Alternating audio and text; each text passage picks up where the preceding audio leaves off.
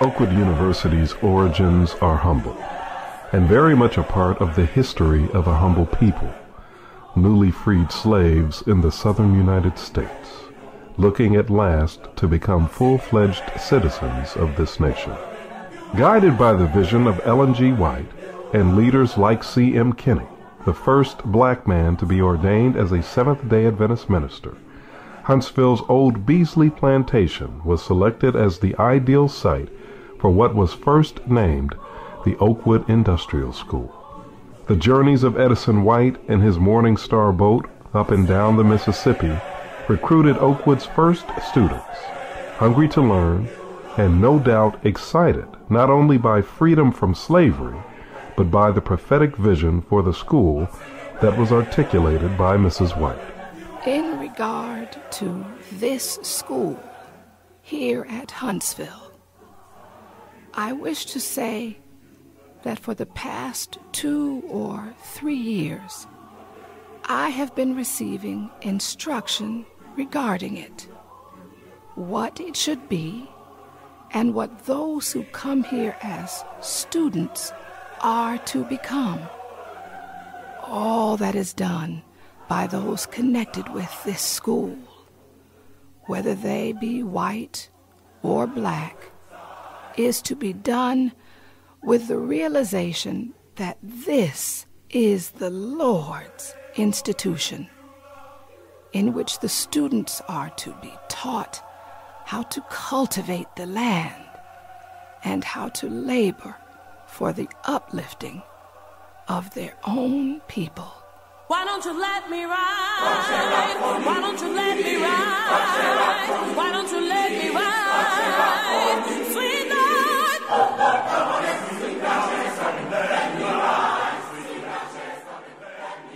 This call to mission from Ellen White has been the driving force in Oakwood's development and undoubtedly helped compel the first students to come here, students such as Samuel Johnson and Etta Littlejohn, whose son is Charles E. Bradford, former president of the North American Division of Seventh-day Adventists.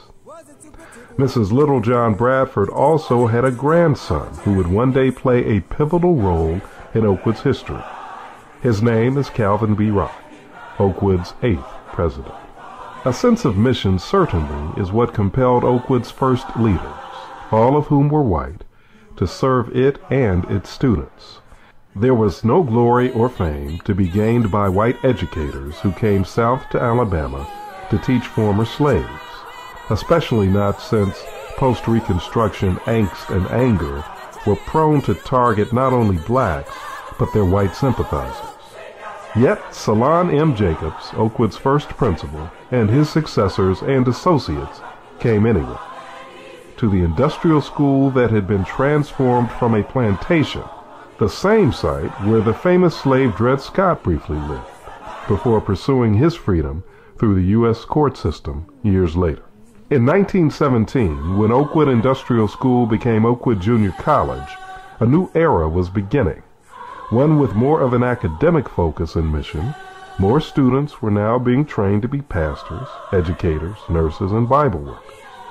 It was also during the junior college years that Oakwood would see its faculty become integrated, and eventually, in 1932, Oakwood would have its first African-American president, J.L. Moran. We called him King, not only because he was president, but I mentioned the fact that he was a leader manager, and the managing aspect came out in the resourcefulness of how he went about taking care of those food stamps and so forth that we had. On the other hand, he led by example. Moran Hall, the east wing of that was not completed, and I remember how we got rocks from the rock quarry, and Elder Moran led the way. I mean, those rocks went anywhere from 30 pounds up to 70 pounds, and he picked those rocks up and just climbed that ladder, and all of us did. I helped carry rocks up there. In fact, I don't know what the classrooms are now, but I laid floor on the first floor. What during my day was the Bible classroom and some of the business classrooms where they had accounting and what have you.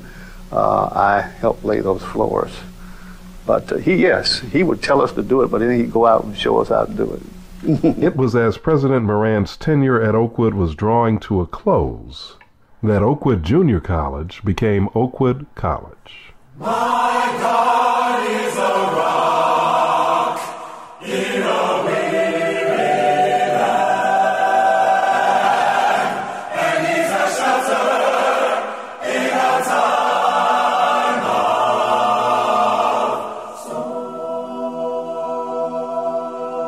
God is a rock in a weary land. God is a rock in a weary land. God is a rock in a weary land. Another name change, another step up the ladder of academic development, and another new era of progress and success at Oakwood.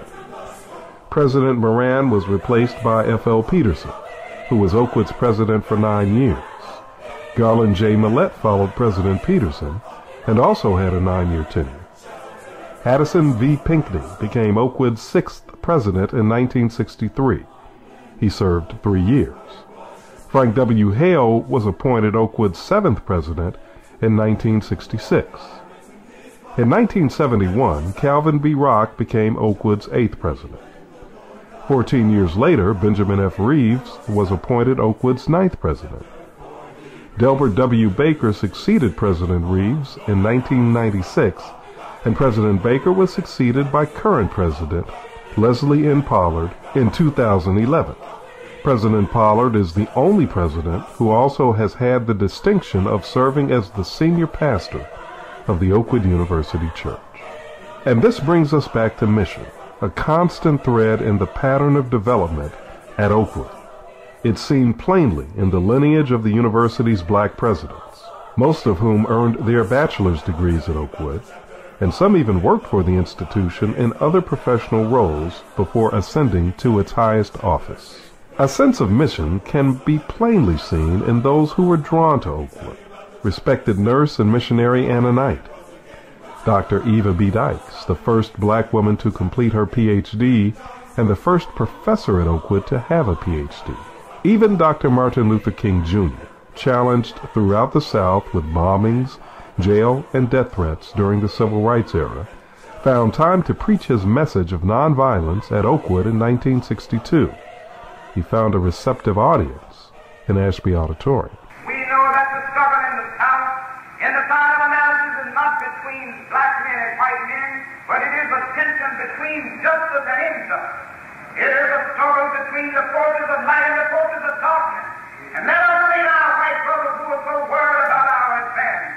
And if that is a victory, it will not be a victory merely for 20 million Negroes. But if there's a victory, it will be a victory for justice, a victory for freedom, a victory for democracy. And it will make a better nation for everybody, because the festering sore of segregation debilitates the white man as well as the Negro. And we are struggling to free him.